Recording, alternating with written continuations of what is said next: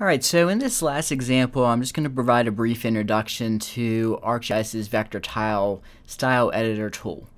So you can get to this tool through the ArcGIS for Developers webpage, and again, I think you have to have a valid ArcGIS Online account to access it. So what this allows you to do is to take Esri basemaps and manipulate their styles using vector tiles. So vector tiles, again, are basically just pictures of the data, but it maintains some information about colors and fonts so that you can actually edit the symbology. So it's pretty similar to the concept of a vector graphics file, like something you would edit like in Adobe Illustrator, for example. Okay, so to start, I'm going to go to Get Started.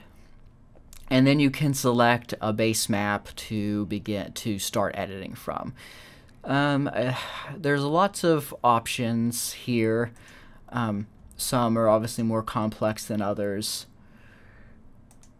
These are things that I've already produced that are stored in my ArcGIS Online content.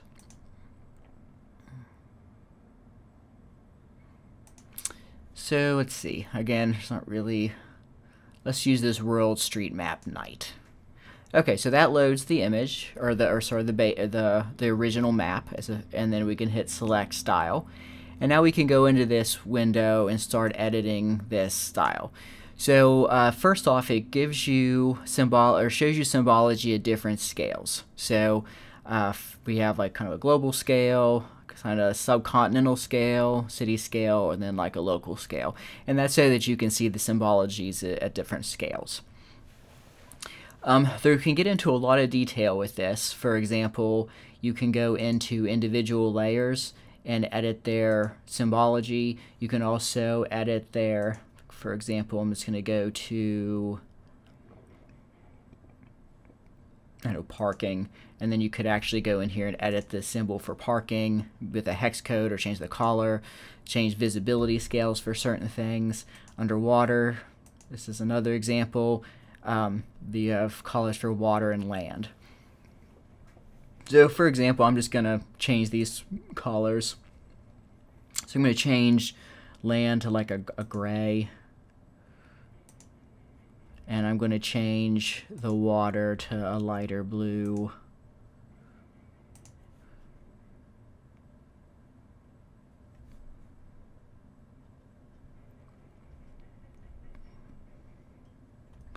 Generally, if you don't want to get into a lot of detail, you can just go to this quick edit, and that allows you to edit some broad stroke stuff. So, for example, we could change the roads to like a red color. Boundaries, maybe like a white.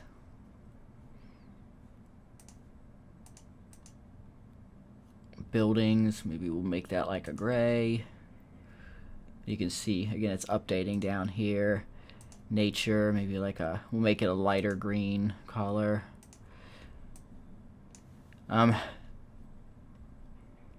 Color labels, you can change that. You can change the font. So for example, here I'm just gonna pick a different font. This is not a great font, probably. I'm just messing around with it.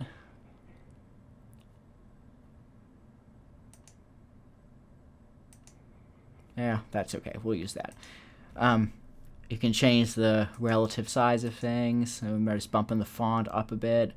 You can make the roads bigger if you want. Yeah, and then again, if you want, you can get into individual layers and mess around with their symbology and their scales and whatnot. You can create color palettes and whatnot. So again, we're not getting into this in great detail. I just wanted to show you that this exists. And then, actually, why is the land not changing? Maybe it's a skill. There we go. I don't know why that didn't change before. So let's say I like this. Again, it's not great, but it's just some editing. So if I want to actually save that object, then I just go to Save As. And by default, it's going to save into your ArcGIS Online content. So that's shared with, I'm just going to have it just be for me for now, and then you can give it a new name and then do save style. So again, there's a lot more you could do with it. I'm just trying to give you like a broad overview here. Alright, so once that saves, again, that one generally takes a while. I'll just show you how you can access those. So if you're in Arc Pro and you're logged in, you should be able to go to your Add Data, and then underneath of My Content, that should list all of your stuff that's on ArcGIS Online. So for example, I think that might be that map. I'm not sure. That looks like it. So that comes in. I could also do Add Data. Oh, there should be an option to add it as a base map.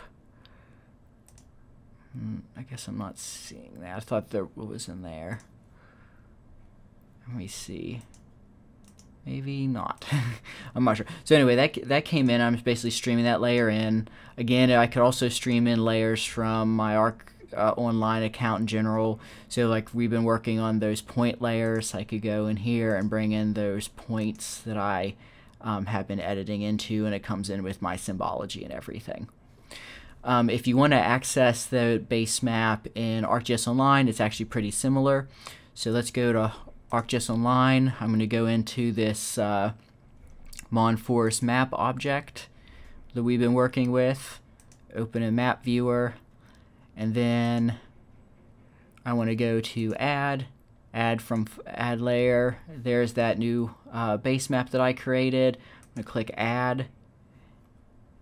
And then if I go back to that layer, there should be an option to use it as set as move to base map. There we go. So now it's treating it as a base map layer as opposed to like an operational layer. So anyway, if you make your own vector tile graphics by editing the ArcGIS,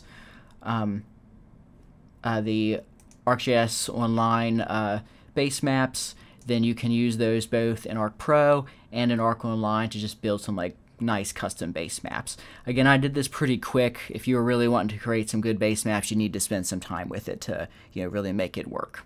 But that's just a brief introduction.